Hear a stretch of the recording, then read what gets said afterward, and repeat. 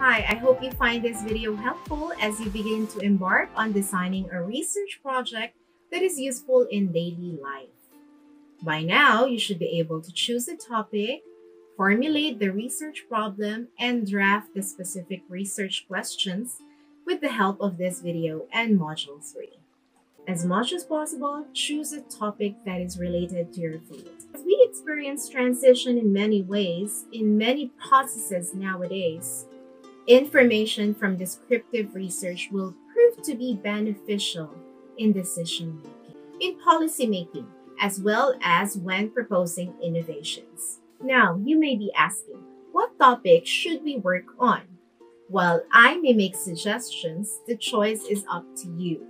Some sources of topics you may want to look into are pressing issues on an individual, organizational, or societal level. Observe your immediate community, at home, school, neighborhood, etc.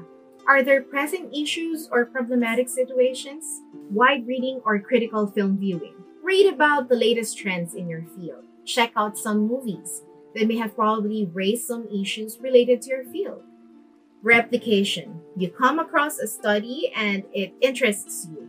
You'd like to find out whether the conclusions will be the same for your group of people. You may replicate that study.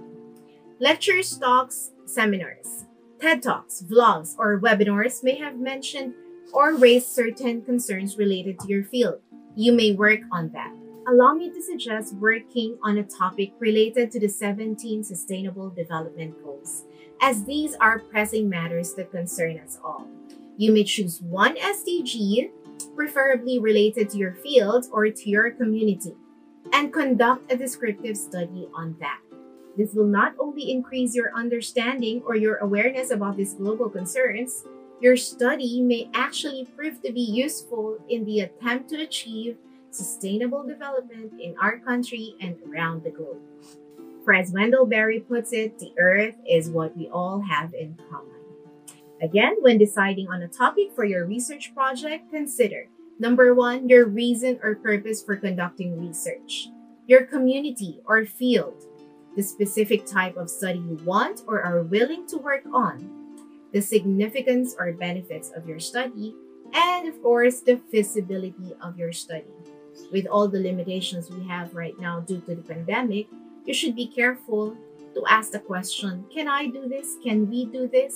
All right, so there you have it, designing a research useful in daily life. More videos will be posted to guide you as you work on your research project. See ya!